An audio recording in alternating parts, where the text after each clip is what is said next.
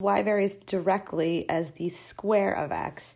We were given our complete set of information, our ordered pair, and then we were told to find y when x is 8. So whenever you hear varies directly, we're going to go with multiplication. Multiply. And then if you hear square of x, you need to account for that.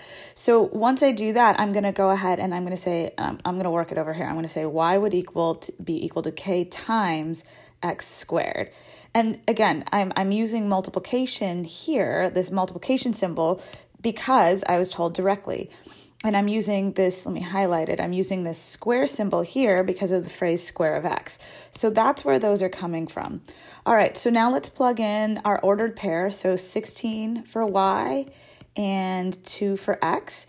So if I do that, I'm going to get 16 equals 4k. So that's telling me k is equal to 4. So at this point, I can say instead of y equaling kx squared, y is equal to 4x squared. And now it's asking me, hey, can you go ahead and plug in 8? So let's do that. So when I do y is equal to 4 times 8 squared, that's 4 times, 64, which will be 256. So that's where I'm getting my 256.